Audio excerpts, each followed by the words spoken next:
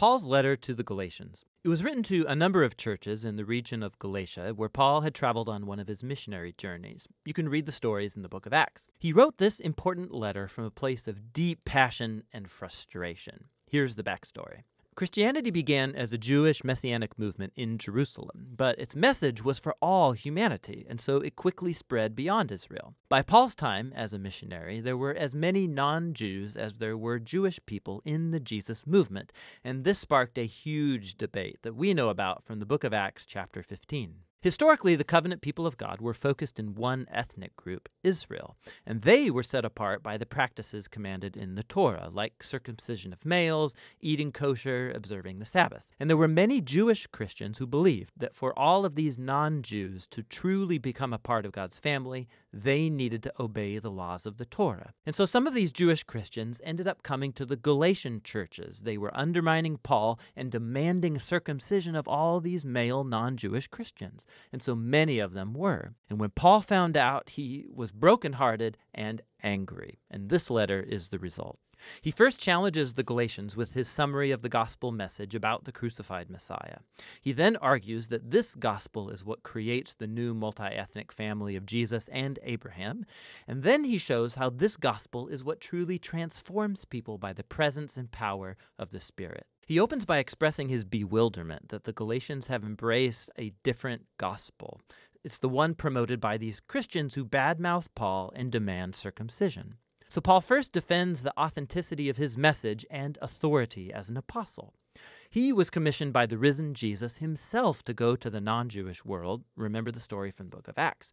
Paul says it was only later that he went to Jerusalem to consult the other apostles like Peter or James. And when he told them he wasn't requiring non-Jewish Christians to be circumcised or eat kosher, they were in full support. But this tension ran deeper. Peter had come to Antioch to visit and see all of these non-Jewish Christians, and he was eating and mingling with them. But when some of this Jerusalem opposition group showed up in Antioch, Peter caved under their pressure. He stopped eating with these uncircumcised Christians, and he was avoiding them. And so Paul confronted and accused Peter of hypocrisy, of not staying true to the gospel. For Paul, demanding these new Christians to become circumcised and Torah observant, it's wrong-headed for all kinds of reasons. First of all, because it's a betrayal of the gospel. Or in his words, people are not justified by the works of the Torah, but rather by the faith of Jesus the Messiah. And we have faith in the Messiah Jesus. To be justified, or literally to be declared righteous, it's a rich Old Testament term for Paul. It's when God declares that someone is in a right relationship with him. They're forgiven, they're given a place in God's family, and they are being transformed by God's grace. And it's Paul's conviction that no one can be justified by observing the commands of the Torah, but only by the faith of Jesus. This is a dense phrase, and it could refer to Jesus' own faithfulness in living and dying on our behalf, or it could refer to our own trust and devotion to Jesus. Either way, the point is clear.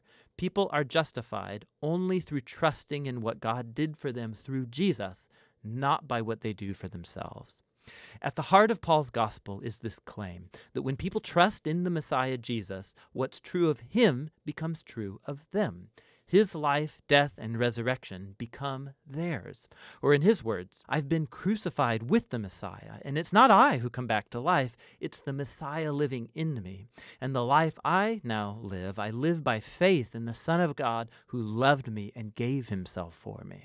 And so the reason anyone can say that they are right with God or belong to Jesus' covenant family, it's not because they obeyed the laws of the Torah. It's only because of what Jesus did for them that they could never do for themselves. Now, this profound understanding of what Jesus accomplished, it has huge implications for who can now be included in God's covenant family and for what it means to live as a member of that family. So Paul first turns to the stories about Abraham in Genesis, how he was justified or declared righteous before God by simply having faith, by trusting in God's promise that one day all nations would find God's blessing through him and his offspring. God's purpose was always to have one large multi-ethnic family of people who relate to him on the basis of faith, not on the laws of the Torah. But that raises an important question. Why did God give the laws of the Torah to Israel then? Here, Paul offers a very brief and dense explanation that he will later fill out in his letter to the Romans. He observes that the laws of the Torah were given to Israel at Mount Sinai long after God's promise to Abraham. And if you read the Torah carefully, he says, you'll see that God always intended the laws to be a temporary measure. He says the laws had both a negative and a positive role. Negatively, the laws acted like a magnifying glass on Israel's sin. They exposed how Israel shared in the sinful human condition, constantly rebelling against God's law. And so the law, which is good, ended up pronouncing Israel guilty and all humanity with them. Or in his words, the laws imprisoned everyone under the power of sin. But the laws also had a positive role. They acted like a strict school teacher that kept Israel in line until the coming of the promised offspring of Abraham, the Messiah. And once the Messiah came, he fulfilled the purpose of the laws on Israel's behalf. Jesus was the faithful Israelite who truly loved God and neighbor. And as Israel's king, he died to take the curse and consequence of Israel's failure into himself and bring redemption. And so now through Jesus, the offspring of Abraham, God's blessing can come to all people, regardless of their ethnicity, social status, or gender. For Paul, requiring Torah observance from non-Jewish Christians, it makes no sense. It's acting as if Jesus didn't fulfill God's promise or deal with our sins. It neglects the new freedom gained for us through Jesus and the gift of the Spirit, and it limits God's promise and blessing to one ethnic family. But, Paul's opponents might argue, the laws of the Torah, they're a proven guide to living according to God's will. How will non-Jewish Christians learn this? Paul responds in chapters 5 and 6 by describing how Jesus' transforming presence through the Spirit is the key. The laws of the Torah are good. They're wise, Paul says. In fact, they can all be summarized, as Jesus did, in the command to love your neighbor as yourself. But the laws, good as they are, they did not give Israel the power to obey them. In contrast, the good news is that Jesus did fulfill the laws on our behalf, and now he lives in us through the Spirit, making his people into new humans who fulfill the law by loving others. So Paul goes on to contrast this old and new humanity.